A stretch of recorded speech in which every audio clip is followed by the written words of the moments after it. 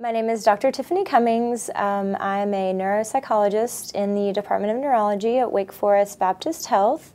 I recently relocated to Winston-Salem, North Carolina after completing my fellowship at the University of Florida. I was particularly interested in the program at Wake Forest Baptist Health, given the diverse populations that I'll be able to serve and just the wonderful people that are already here in the department.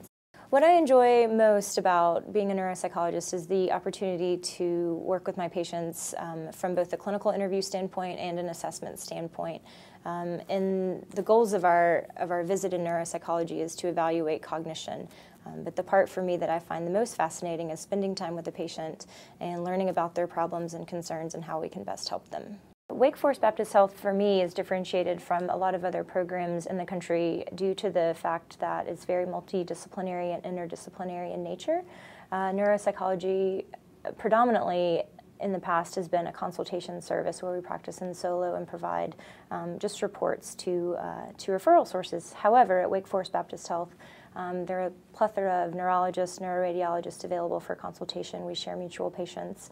And really, I think that that type of practice contributes to the best patient outcomes. Originally, I'm from North Carolina. I grew up in Marion, which is in the foothills of the Blue Ridge Mountains. So my 12-year-old Chihuahua and I are very excited to be back in the North Carolina area and are excited for all of the things that the state has to offer, from the East Coast to the mountains.